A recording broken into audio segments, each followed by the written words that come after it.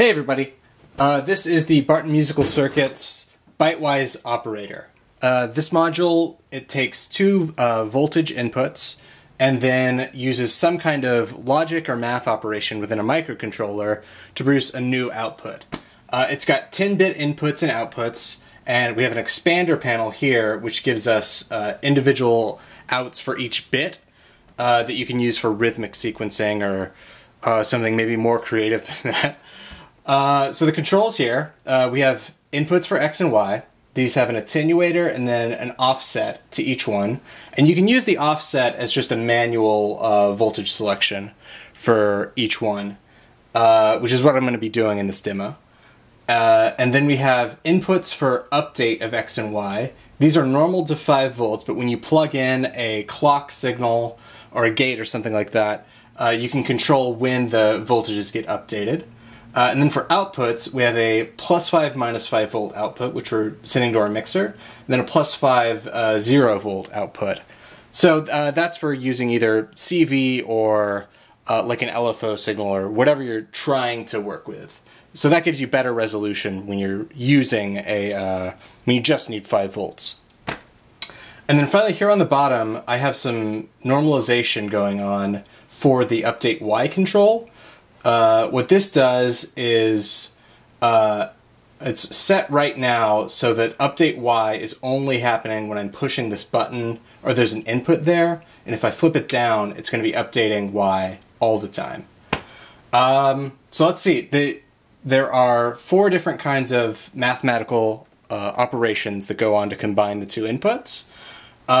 There's 2 Boolean logic ones, an exclusive OR, and an AND.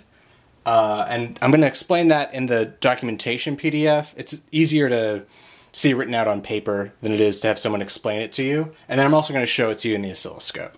And then, that's, in this, right now we're in XOR, and then that's AND. And then if you go up here to the math, it's B and M. B is for Boolean and M is for math. Boolean logic is kind of a form of math, but it's easier for me to remember. We have either difference between the 2 voltages or the sum of the 2 voltages. So let's move the camera real quick over to ye old oscilloscope, and I'm going to show you what changing the Y voltage does to this triangle wave for the XOR. And I'm going to give us a little volume here.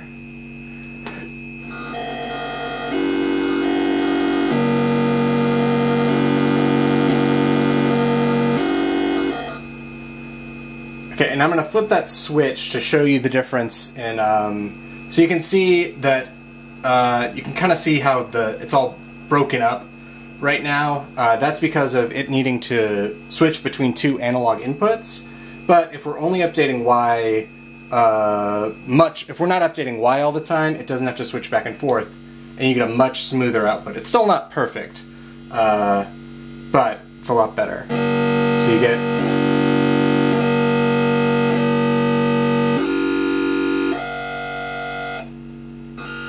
much smoother. So now I'm going to switch to AND. So with AND at 0 volts, nothing gets output.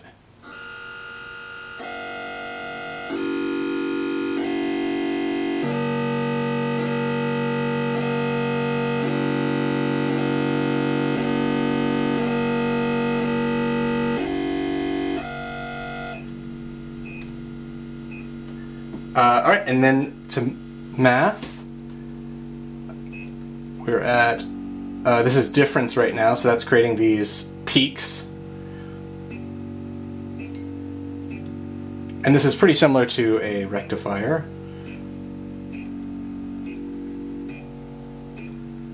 And then finally to sum.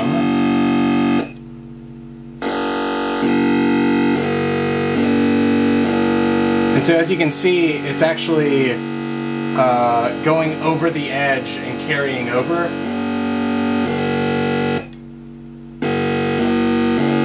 And we can attenuate the input so that it's not doing that as much. And then that's me just playing with the offset of the X input.